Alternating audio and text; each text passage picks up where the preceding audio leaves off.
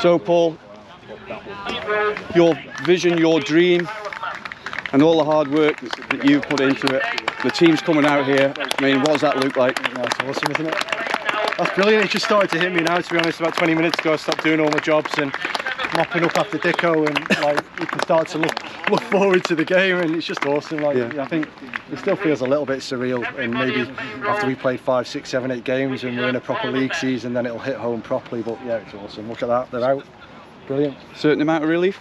Very much so, yeah, we got here, didn't we? Yeah, we got here in the end. So thank you to everyone for their support today, and hopefully we do you all proud over the next few weeks.